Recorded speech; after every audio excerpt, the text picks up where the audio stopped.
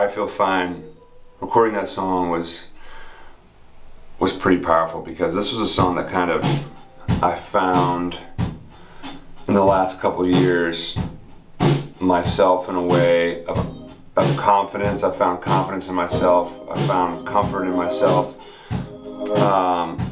I've always been a people pleaser, somebody that always wants to make everybody happy, and sometimes at a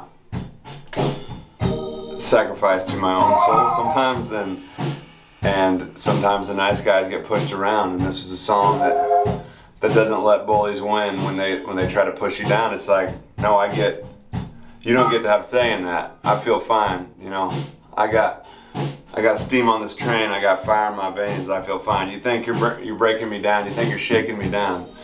No, I feel fine. I'm not even letting you have any space in my world for that, you know.